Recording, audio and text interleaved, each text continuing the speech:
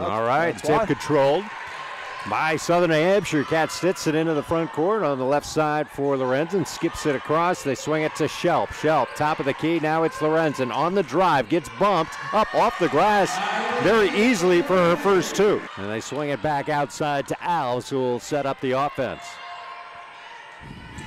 Now a three for the freshman Casey, and she hits. She can make that shot. Nice little pick and pop action.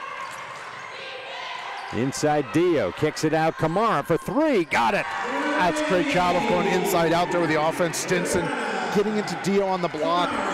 Dean, Russell on the drive.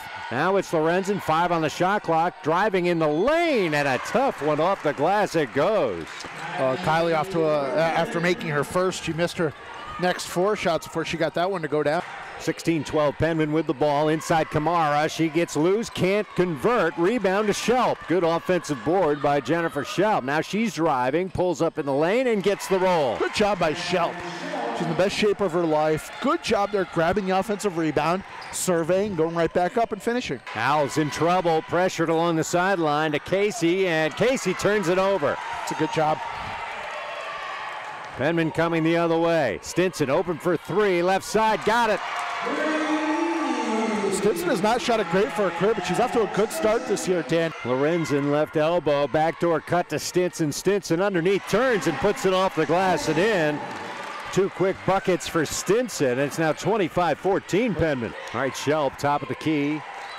Into the right corner for Lorenzen, and she hits for 3. 13 for Lorenzen. It's 30-19 Penmen. And gets it into Shelp. Shelp on the drive, kicks it out. Russell left corner for 3, and she hits.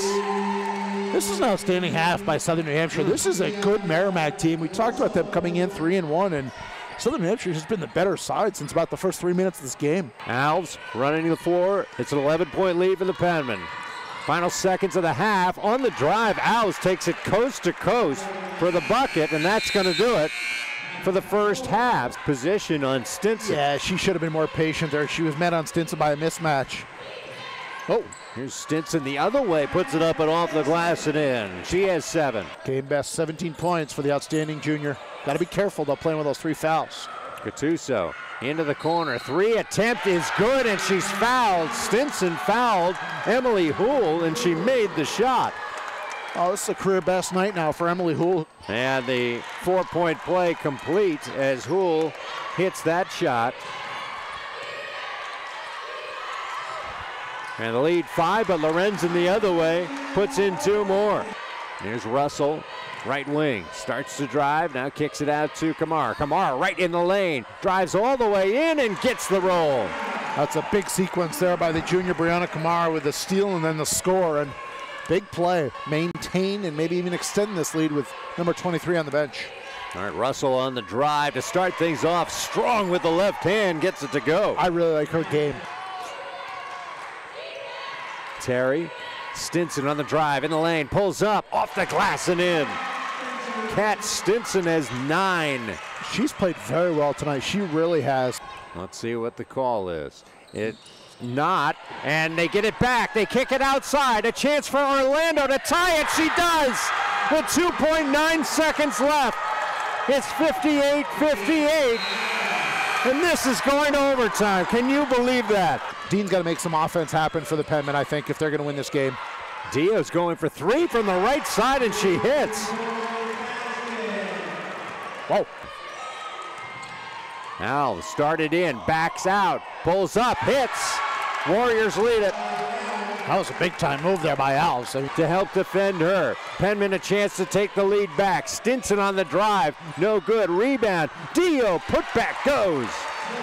She's a spectacular offensive rebounder. You've got to find her a body and get her out of there. At the top of the key, using a screen, now gives it to Stinson. Stinson driving left side, open for the layup. She's up to 11 points and the lead is 3. 35 seconds to go in overtime, and Merrimack will call time. Werner across the timeline, launches one at the horn, no good, and Southern New Hampshire, it wasn't easy. They had to use extra time here, but they win it by the score of 68-64.